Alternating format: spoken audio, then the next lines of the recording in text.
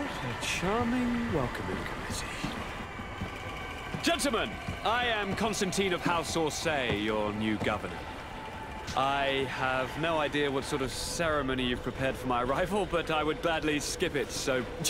Indeed, these are rather peculiar customs. I see, it seems you were quite intent on serving me a drink. Hello? Cat got your tongue, gentlemen? Would it be those annoying beaks? I am truly sorry. These doctors should have shown a greater measure of courtesy. Thank you, dear doctors. Move along, don't trouble the Nords. Pay no attention to them. Instead, just drink. The long voyages at sea require the appropriate treatment as soon as we land. According to our scientists, without fortifiers, you might catch your death, and that would be quite regrettable. I should have chosen death. This concoction is liquid torture. I would think that they would have warned you on the ship. Not in the slightest. And you must be Lady Morange, my predecessor. You are correct. There you are! To your health. Aha! You got your dose of bile too. Allow me to present to you Lady Morange, and to you, my dear lady, my most trusted cousin. Where is the captain? He seems to be preoccupied with some sort of admiral. Indeed.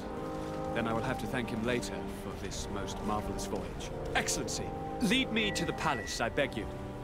And, whenever possible, go by way of all the intriguing alleyways. I am dying with impatience to discover this new city. My city! Your Excellence! We must wait for our escort. No need. Have no fear, for I am here to defend you, my lady. I've been scullied. How so? My admiral laid me off. My cousin was nonetheless delighted with your services. I hope there was no misunderstanding. None, I'm sure of it. She just ordered me to give you any assistance you might need. This request doesn't seem to please you. Don't take offense, but it's not pleasant for a captain to abandon his ship. In any case, here I am at your service, for a while.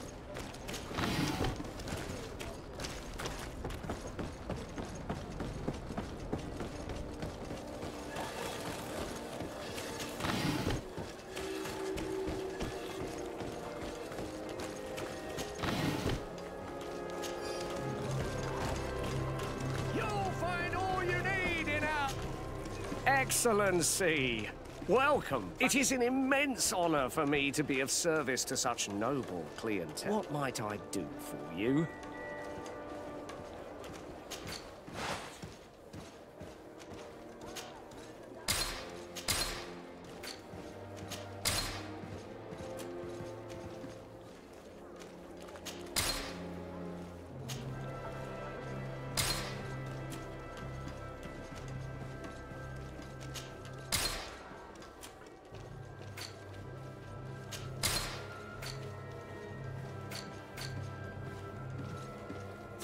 Thank you for your visit. See you soon.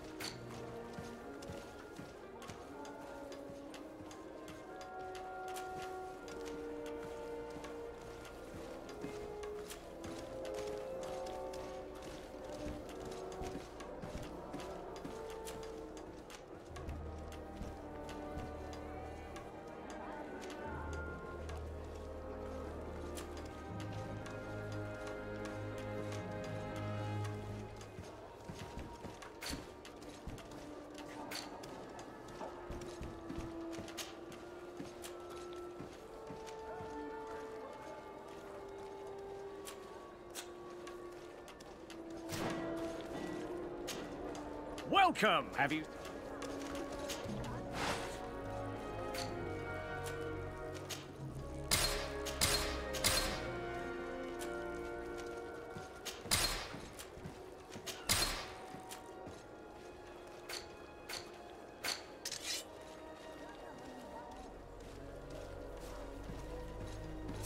Thank you for your visit. See you soon.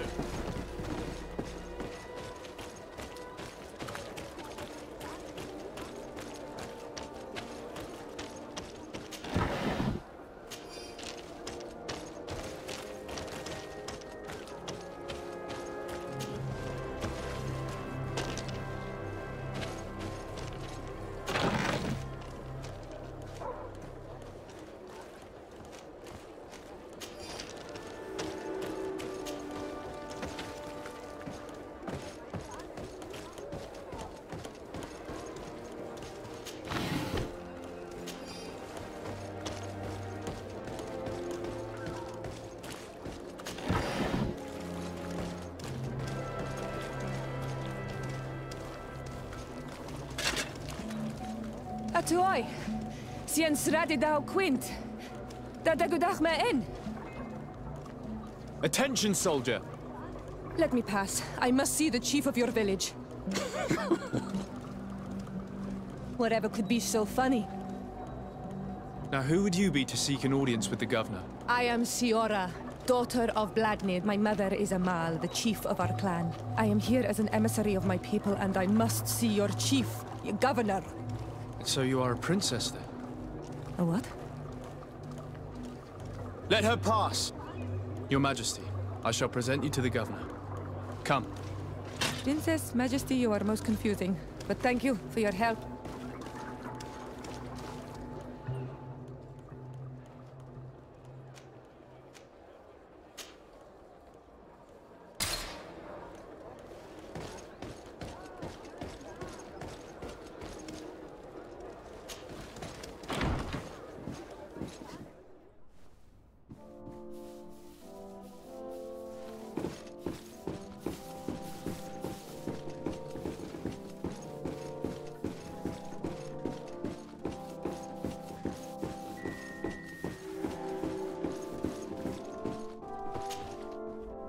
There you are, dear cousin.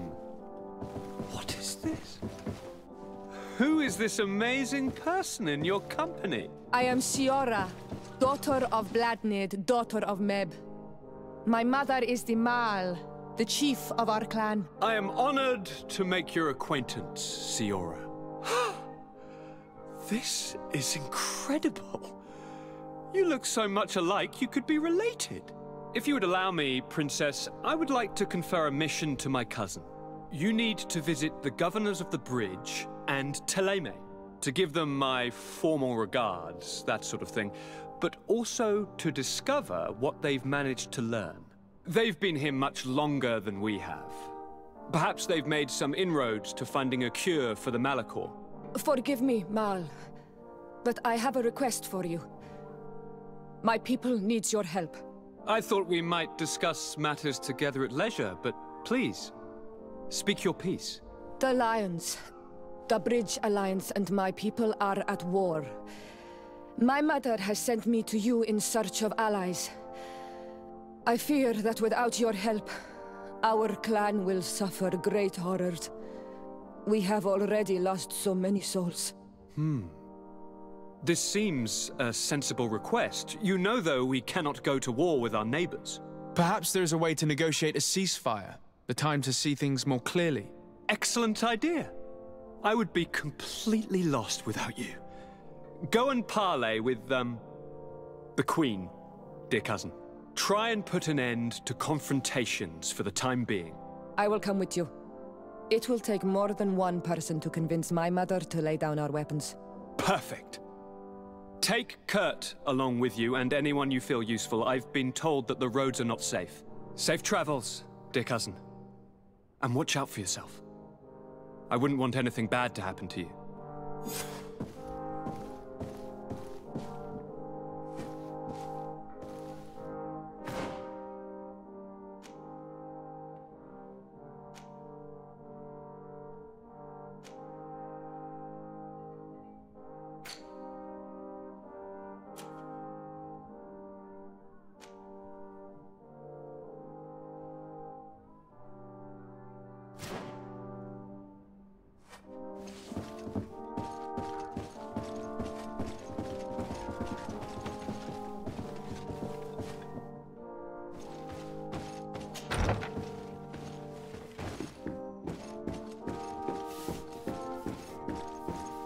Desade, do you have a moment? Thank you for coming. I know that you're very busy, but I need your help. I'm listening, sir. This island is vast, and we only know a tiny part of it.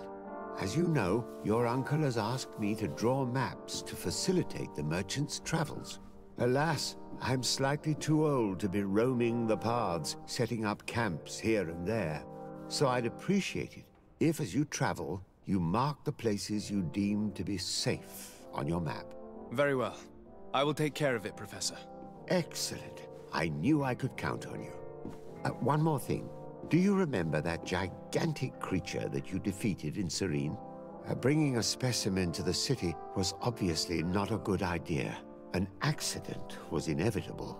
But according to my sources, there are others of them on this island, and your uncle wishes to know more about them. I know that a scholar of the Alliance, Professor Serafedin, has also taken an interest in these creatures. I tried to contact him, but apparently he disappeared during an expedition to study them. Naturally, I cannot ask you to rummage through the entire island looking for him, but if you can find any trace of him, his studies on these giant creatures could be immensely useful. Very well. If I find anything out, I'll let you know. The road to knowledge is long and difficult, but this is the price of wisdom, Desade.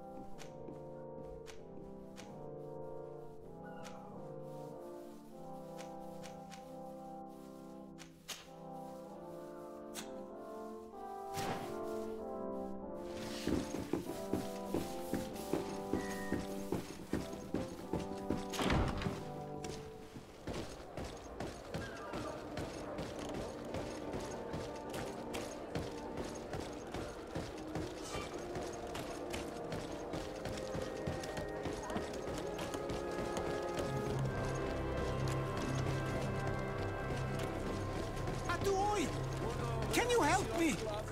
We'll make it for you. Bertir Tumad on Olmenawi. Why are you dressed like this? Hello. I'm not one of your people. I'm the legate of the merchant congregation. A legate? Is that someone important? Indeed. I'm in charge of diplomatic relationships with other nations. So you'll be able to help me.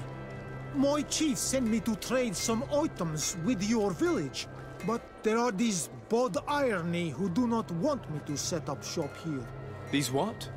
Bod Irony. The Ironbacks. The warriors who protect this village. Every time I come, they take my items without giving me anything in exchange. Please, I don't understand how things work here. Very well. Stay here. I'll try to clear this up. Adlo Radar on Olmenawi. May the earth always be sturdy under your footsteps.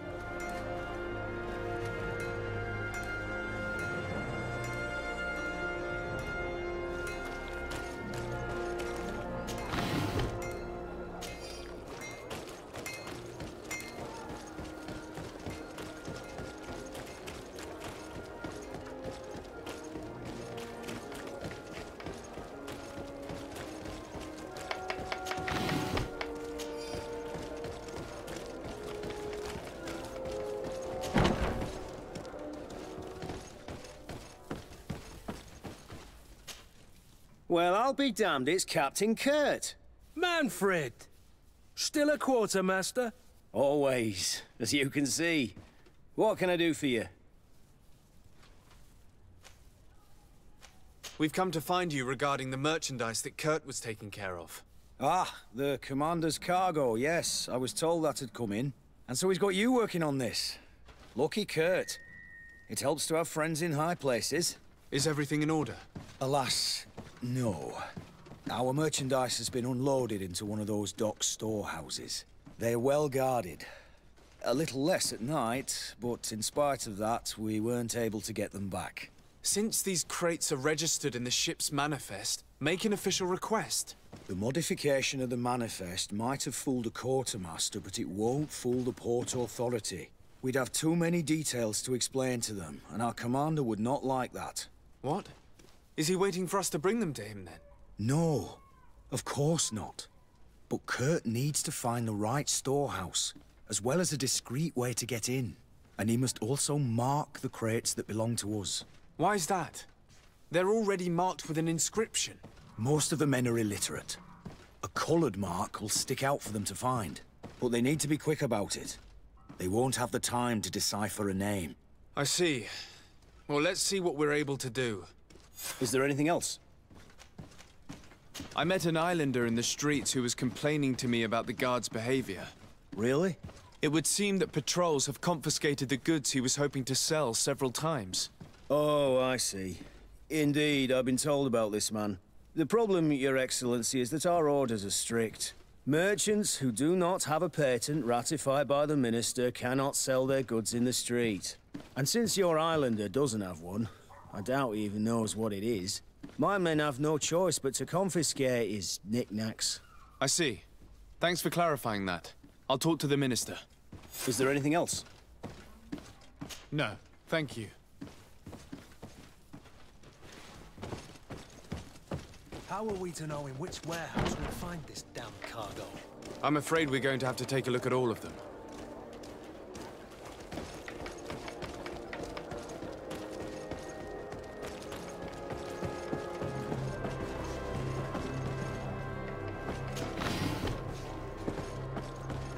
I need a bit of practice.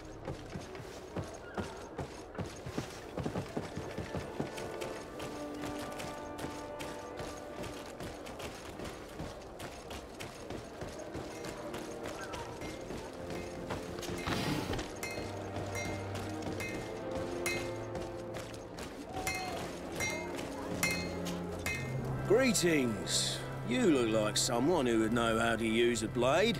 If you're looking for the best steel, you're in the right place. Weapons, armors, ammunition, I have it all. And if you have a special request, my associates will be glad to make it for you. Want armor that fits you like a glove? We'll make it for you.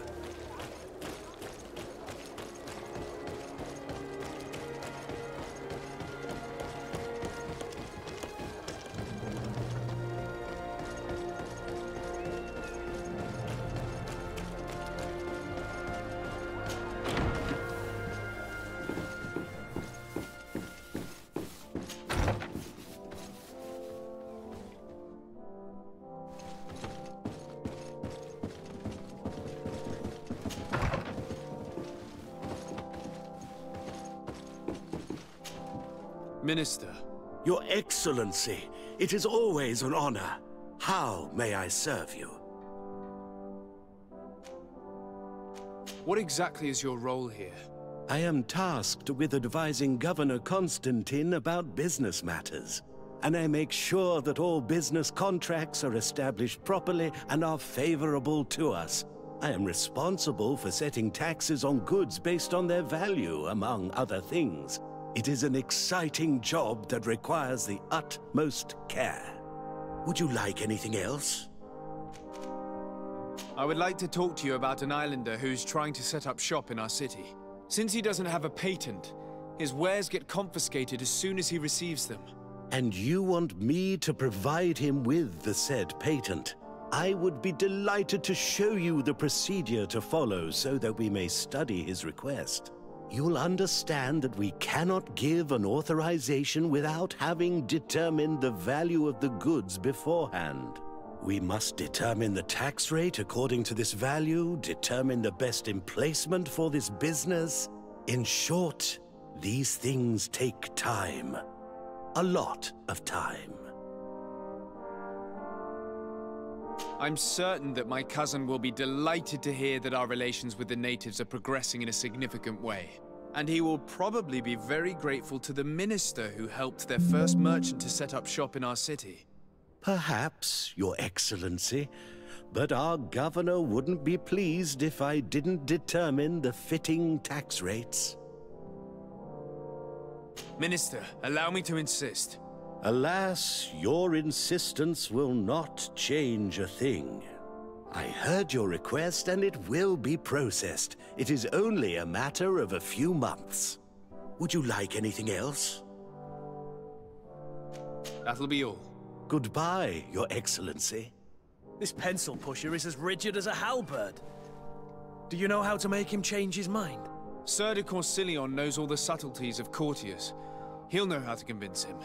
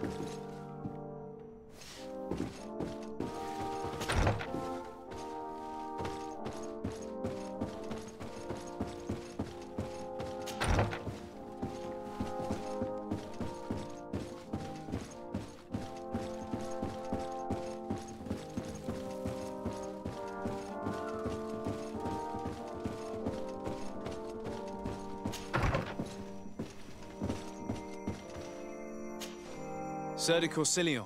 Decidez, my young student. What can I do for you?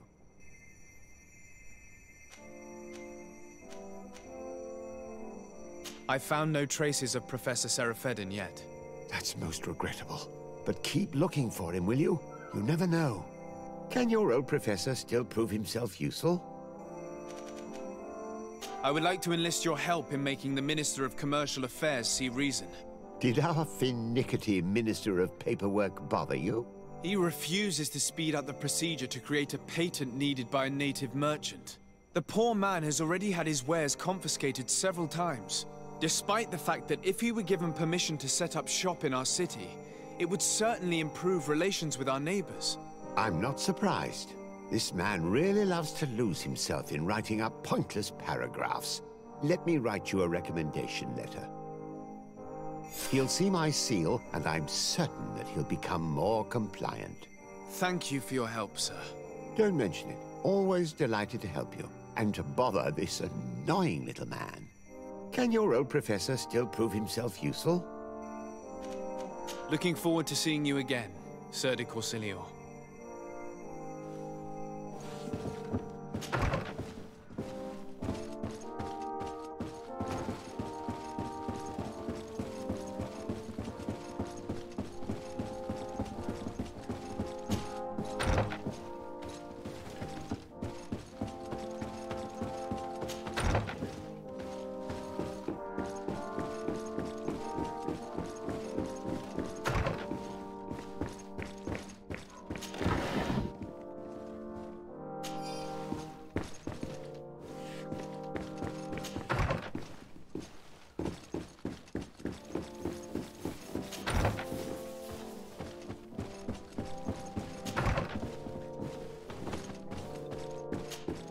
Minister.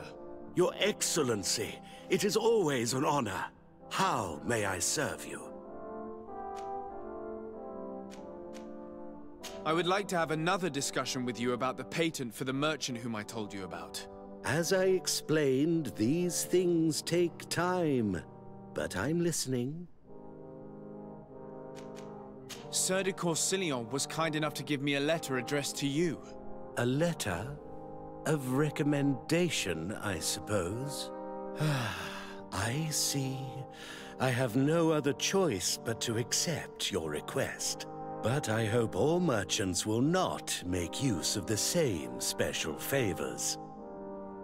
Here's the patent that will allow your protege to legally pursue his activity in the city.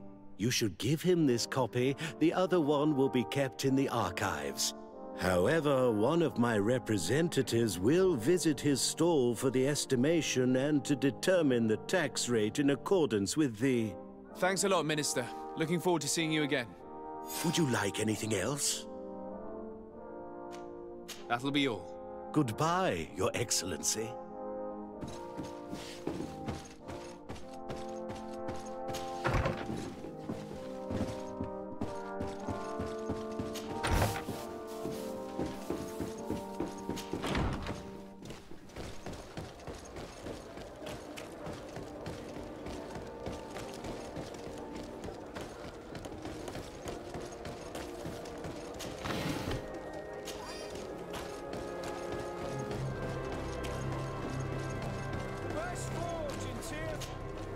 You came back. Something terrible happened. What is it? I was just bringing you the patent you needed to set up shop. The Bud Irony came back, and they took my cousin away. He came to bring us animal pelts and new objects from the village. But the warriors came back. They took everything he was bringing me. And they also took him. Oh, I don't know what they will do with him. Please, bring him back to me. I don't see why they would have arrested your cousin, but I'll try to find out.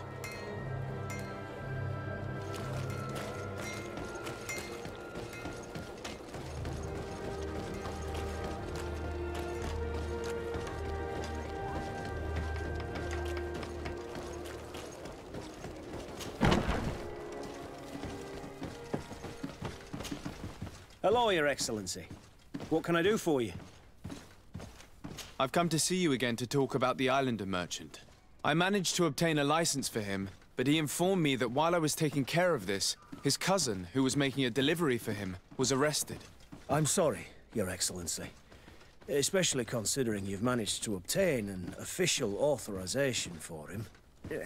I'm afraid my men ran out of patience when they saw this hunter making deliveries for the merchant again. They wanted to confiscate his cargo, but the lad resisted, and he was thrown in jail for disorderly conduct. If you want to set him free, that's where you must go. Sorry, again, Your Excellency. I should have known you'd managed to obtain the necessary license for your protege and told the patrol. Is there anything else? No, thank you.